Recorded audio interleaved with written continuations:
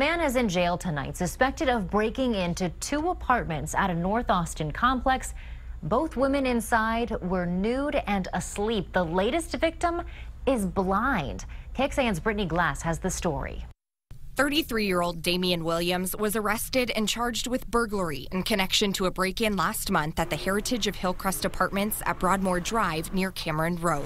Austin police say he broke inside an apartment through the window. Officers say the window had multiple AC units in front of it and was on a ledge set up higher than the parking lot outside. According to court documents, the victim woke up to someone poking her back. That's when she reached around and felt someone's hand. The woman, who was nearly naked, jumped out of bed and screamed.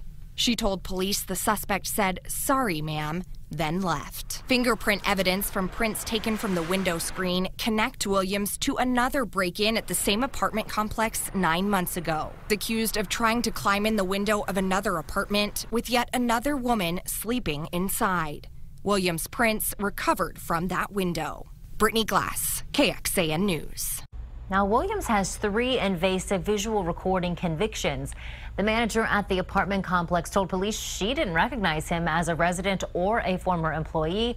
His bond is $15,000.